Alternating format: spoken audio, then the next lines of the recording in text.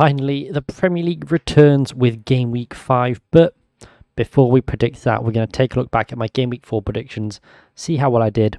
I never got any of the predictions right, and I can't actually remember if I did. We're going to start with Friday and Luton Town versus West Ham United. So I predicted 2-1 to West Ham, and it was 2-1 to West Ham. So yes, I got at least one prediction correct. And top flight football returned to Kenilworth Road. However, didn't end well for Luton. But the Hatters were hard done by with a penalty shout that was dismissed, so it could have been 2-2. Bowen opened the scoring before Zuma doubled the Hammers' lead. He probably thought the ball was a cat. Anderson pulled one back though for the hosts, but it just wasn't enough. Those VAR angles are crazy. Then we move on to the Saturday fixtures and Sheffield United versus Everton. And I predicted 1-0 to Sheffield United. It was actually a 2-2 draw. And it was two teams who'd been struggling to score goals, played out a 4-goal clash. Pickford was great for Everton and largely saved their blushers throughout this match. The Toffees opened the scoring before Archer equalised for the Blades. And they doubled the lead before half-time as the ball came off Pickford, who couldn't really do anything about it, to be fair, before Danjuma levelled things once again. Still though, each side is searching for a win, but it was a very fun match to watch, to be honest. I never thought I'd be saying about Sheffield United versus Everton, but here we are. And then we move on to Manchester City versus Fulham. And I predicted 3-0 to the Citizens, and it was actually 5-1. And you know what? I predicted Haaland would cook, and boy was I right, as he netted his 7th hat-trick for Man City. It was Alvarez who opened the scoring though, before Tim Ream levelled things for the Fulham. Ake controversially added a second, but the rest, as they say, is history. And City continue their winning streak. And then we move on to Chelsea versus Nottingham Forest. Now I predicted 2-2 draw, and it's actually 1-0 to Forest. And Nottingham Forest are cooking. Forest grabbed their first away win of the season against Chelsea. There was an error in the Chelsea midfield. That's a midfield with 200 million players mind. That Forest jumped on, leading to Alanga scoring the only goal of the game. Forest's defence stayed resolute to keep Chelsea at bay and claimed an important 3 points. And what a win it was. My God. And then we move on to Burnley versus Tottenham Hotspur. Now I predicted 3-1 to Tottenham. It was actually 5-2. Ange ball was in full effect as Spurs came from behind to beat Burnley. It was Son who equalised for the visitors before Romero and Maddison added to the tally. Son then scored 2 more to claim the second hat-trick of the week. The Clarets did grab a consolation goal, but they were absolutely dominated at Turf Moor. And Tottenham are cooking something special this season. I know we say this quite a lot about Tottenham, but they've got potential here, especially under Ange Postecoglou.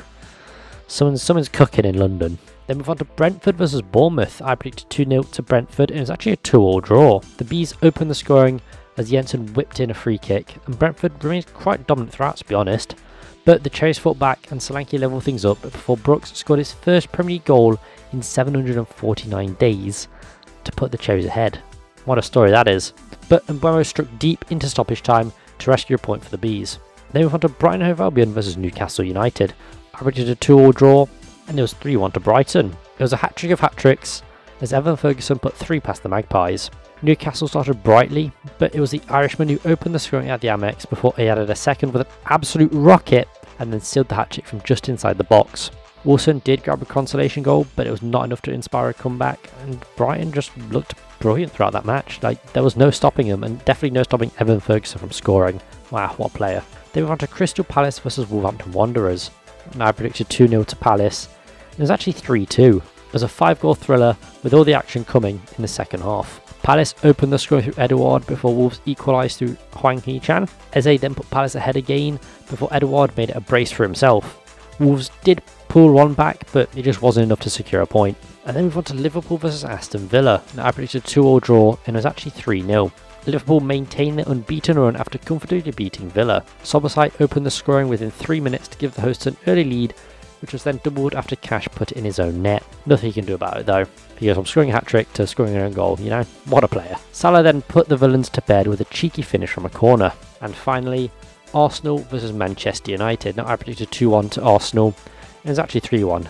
And fucking have that, United. This was definitely the game of the week as the Gunners held off United to claim all 3 points. Rashford opened the scoring as he put the Red Devils ahead with a brilliant strike before Odegaard responded with his own. Another brilliant strike to level things in the capital. Garnacho had a goal ruled out for offside before Rice struck in the 96th minute to put the hosts ahead before Jesus really put the nail in the coffin and made it 3-1. But Maguire and Evans in defence, you know, in this day and age, they've got Maguire and Evans in defence. What are you? Why? What? I'm dumbfounded. But yeah, have that United. That's what you get for cheating, frauds. So those were my game week 4 predictions. As you can see, I only got one correct, so we're not really cooking there. But that's besides the point. We're going to move in to the meat and potatoes of this video, the game week 5 predictions, and we're going to start off with the Saturday fixtures. No Friday night football this week for us, as we look at Wolves versus Liverpool. Wolves host Liverpool in the West Midlands as they look to grab their second win of the season. Liverpool, on the other hand, have been soaring recently, staying unbeaten in the league, winning 3 out of their 4 and looking a lot better than they did last season. Wolves have not been enjoying that same run of form though, only going 1 win in their last 4 matches, and they don't particularly look like they've improved, to be honest. It's not been the best of starts for the West Midlands outfit, and unfortunately I don't see things getting any better for them here. I'm going to say 3-1 to Liverpool. I think it'll be a fairly comfortable win for Liverpool. As I've mentioned, they're playing some brilliant football this season, and that revamped midfield is doing the business. Wolves don't look too good. Wolves don't look to be struggling for goals like they were last season, but a lot of their chances have gone begging, and they're not really brilliant at the back either, which has just been costing them. Jose Sarr has been saving their blushes with some brilliant performances, but he's going to be caught into action a lot against his Liverpool side, and I just think Liverpool will be too much for them to handle.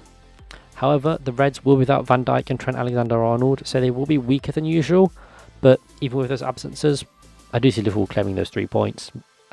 I don't see what threat Wolves could pose to them, to be honest, even at the Molineux. So yeah, I think it should be a fairly comfortable 3 points for Liverpool. And then move on to Fulham versus Luton Town. Luton travel to the capital to face Fulham at Craven Cottage in what could be a very interesting match. Fulham haven't looked particularly great after their star striker departed, and look to be struggling to score goals now. Luton are also struggling to score goals, but for a newly promoted side that is to be expected. You know, it might be a hot take, but on paper I think both sides look pretty similar at the moment, especially a Fulham without Mitrovic. Luton are one of the 2 sides who have not grabbed a win yet this season, whereas Fulham have only won on the first day of the season and have not managed to win since. I'm going to say 2-0 to Fulham though.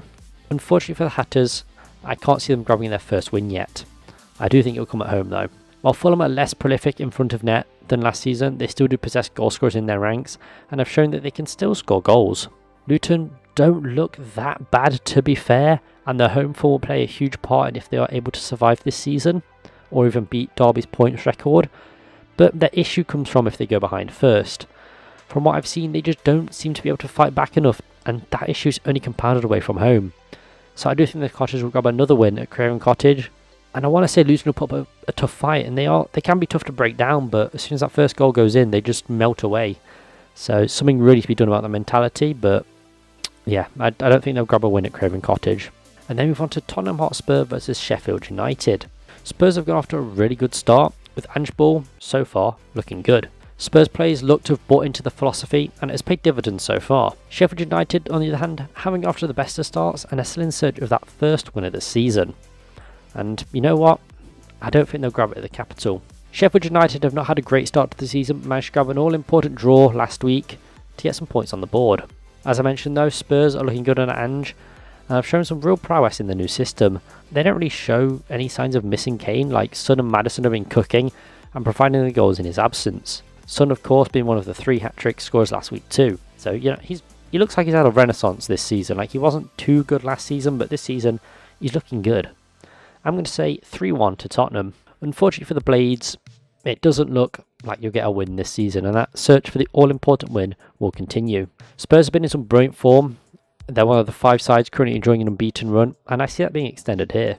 They play a brilliant brand of attacking football and are going to cause a lot of problems for Sheffield United, especially when they go forward. I can see the Blades grabbing a goal because they do have that quality within their squad, but they're not good enough to beat the Spurs side, especially in London. But, you know, they showed they could score against Man City, and I'm sure they'll score against Tottenham, but in London it's a very different kettle of fish to playing at Sheffield. So, yeah, 3-1, maybe a conservative estimate after what we've seen from Tottenham. They're cooking. They're cooking something. Then move on to West Ham versus Manchester City. The 2 sides enjoying great starts to their season face off in the London Stadium, although it'll be tough to follow that Simon charity match. West Ham have enjoyed an unbeaten start to the season, whereas Manchester City is the only team to have not dropped points this season. The Hammers will make it hard for City as they're playing some good football at the moment, and the players they've brought in with the Rice money have been some brilliant additions to Moyes' side. I have no doubt that West Ham are going to make it tough for City, But this is Manchester City we're talking about. There's a reason they've yet to drop points this season. There's a reason they've won the treble. And let's not mention Erling Haaland, who netted himself a hat-trick against Fulham. Although, I can't see a repeat of that in the capital. I'm going to say 3-2 to Man City. As I alluded to, I do think it'll be a really tough game for both sides, and I can see West Ham really making it hard for City. However, I do think the citizens have what it takes to claim another 3 points. Man City are a very strong side. They've got some very strong signings in the window and really strengthened an already strong squad. But I'm also impressed with West Ham's business this window, and especially James Ward-Prowse, who, you know what, maybe I underestimated him because he's already made his mark, already scored a goal, and is looking to thrive in West Ham.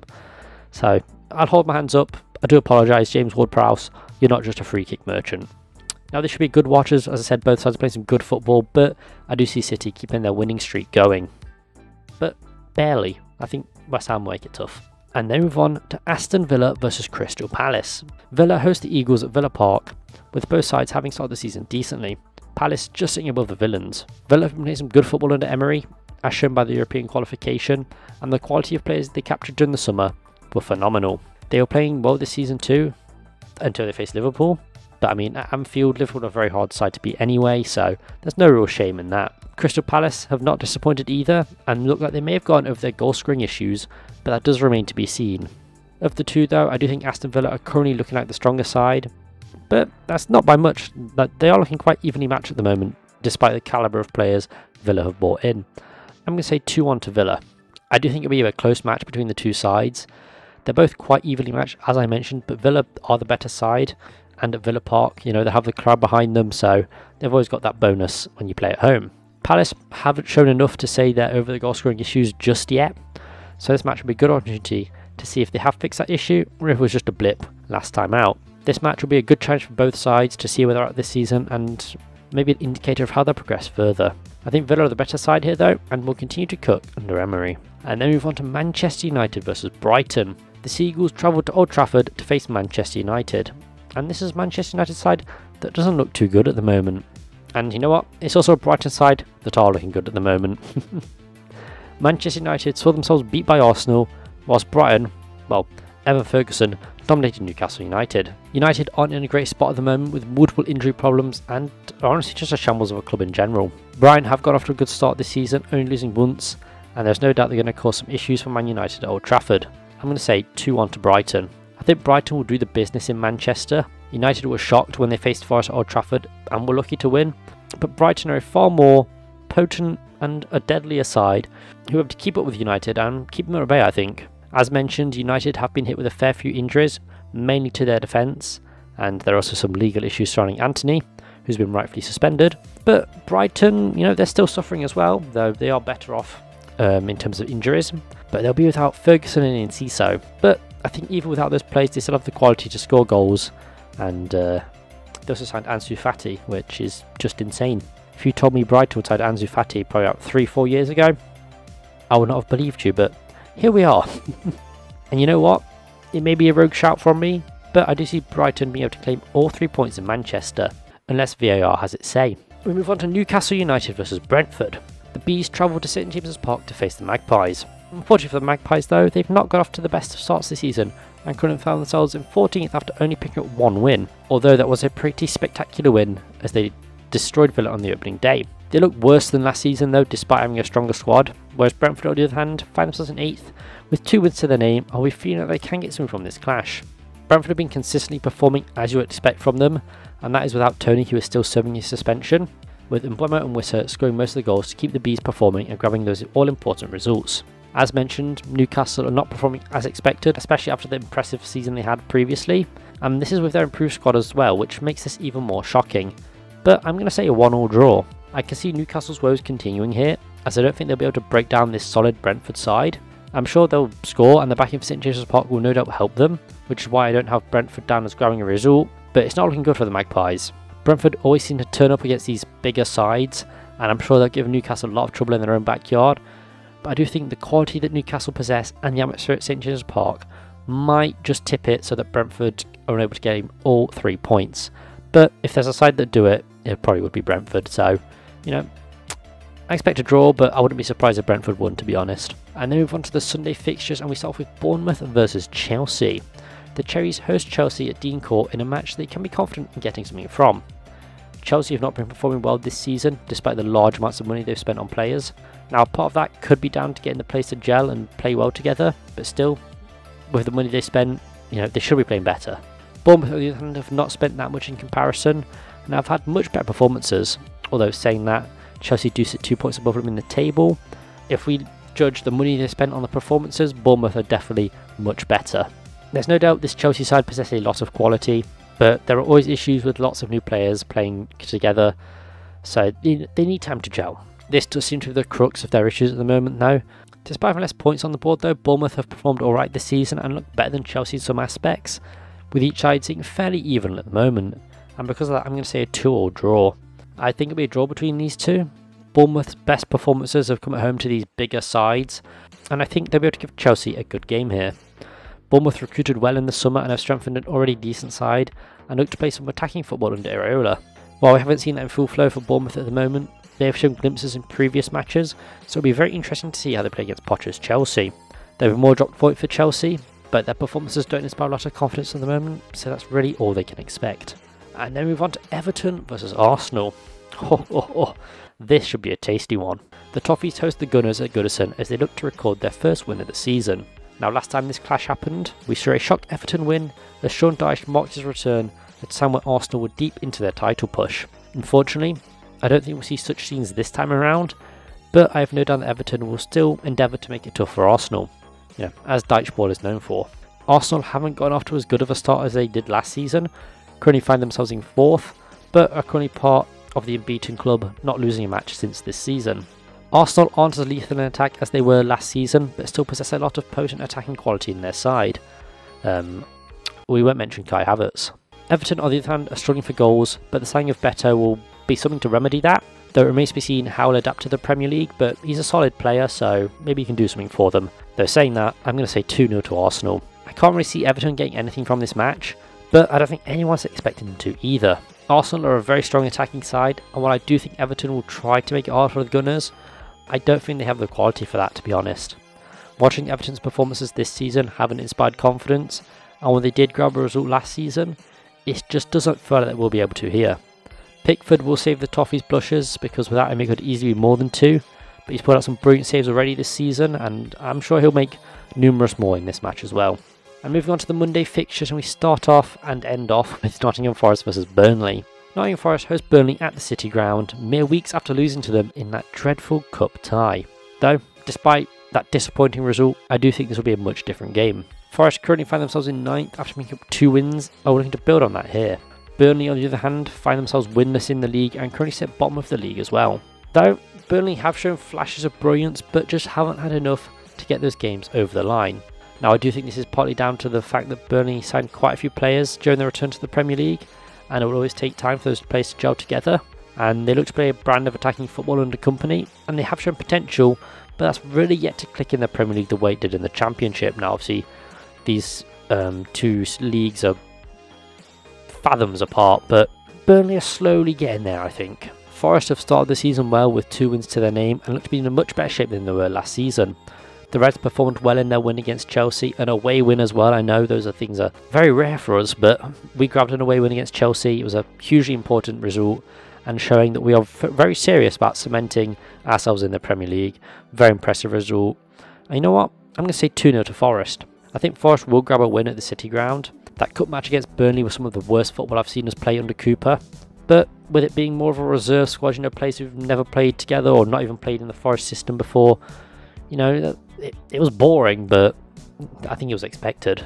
And I'm sure that our first team will be able to give it a much better go. At least I hope so, or I want a refund. The City Ground was a fortress last season, and we're looking to do the same here. Already claiming 1 win this season against Sheffield United. Burnley don't look great at the moment. They're still struggling to adapt to the Premier League and play the brand of football that they want to play. Their squad does have a lot of potential, and I have no doubts they will kick on, but it looks like it will take a bit longer than fans would perhaps like. They'll make the game tough though, but I do see Forest giving all points in the East Midlands, and hopefully we don't play like we did in the Cup. But yeah, so those have been my Game Week 5 Premier League predictions. Again, I'm hoping to get more than one right, but if I had to get one right, it would definitely be that Forest result. Please.